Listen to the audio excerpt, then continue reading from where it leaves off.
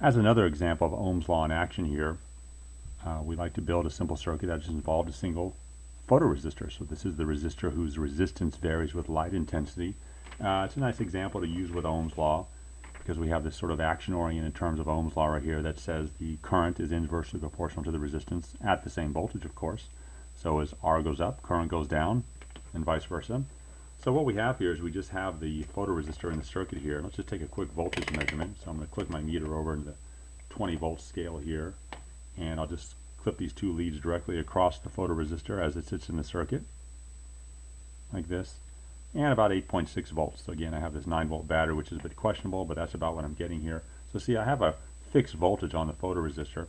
Now what we know about the photoresistor is that its resistance varies with light intensity, so I can vary the light intensity across the photoresistor, say by moving my hand in the way, and the voltage stays about the same, goes from about 8.6 to 8.7. My battery is acting kind of unreliably, or I can sort of cover it by hand here and get about the same amount. So we're not seeing much change in the voltage across the photocell, so we're just going to say that the voltage is about constant here, but we do know the resistance is changing. So if I disconnect the meter for a minute here, and let's make a current measurement now in the same circuit. So I'm going to click my meter over to the 200 milliamp scale right there, and I'll sort of grab that current coming right out of the photocell there and the one that's returning like that, just sort of get in there like that. So I'm getting about 24 milliamps flowing through the circuit. So again, as we've sort of proven, the voltage is more or less constant in this circuit here, but the resistance is going to change now with light intensity. So watch what happens to the current as I hold my hand over the photoresistor now.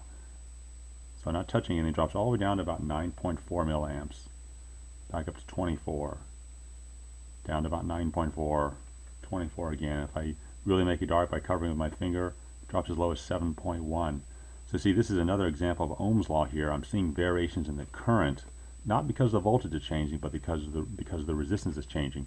And we happen to know about photocells that the resistance gets very large when it's dark. So as I cover it, the resistance gets large and the current drops, because remember, current and voltage are inverses to each other. The larger R, the smaller I. And if I really hit it with some bright light here, like even get a flashlight on there, I can make that current go even up even more. Something like 27, 28 or so. So it didn't go up much higher, but that's what I did by hitting with a bunch of light like that. The resistance got very small, so the current got very high. So that's just another nice example of Ohm's law. And we can repeat the same example here just to sort of show you that electronics is a sort of a very active kind of field to be in here. Let's put the thermistor in there. The thermistor was that temperature dependent resistor. So this is a resistor whose resistance depends on temperature. So see, right away it has a much larger resistance here. So I'll click down to a more sensitive scale here, but it looks like I'm getting something about 1.1 milliamps flowing through this circuit with 9 volts across it. So again, another example of Ohm's law. And so let's go ahead and pinch the thermistor to heat it with our hand. See what happens to our current. So see, the current's starting to go up. So can you guess then, with the current going up, as I'm pinching the resistor, heating it, do you think the resistance is going up or down? I think it's going down because the current's getting larger. If the current's getting larger, the resistance must be dropping because the resistance is in the bottom of this fraction. And here it is getting smaller again, returning back to state as it returns to room temperature, so the thermistor is cooling off a bit relative to being pinched between my fingers.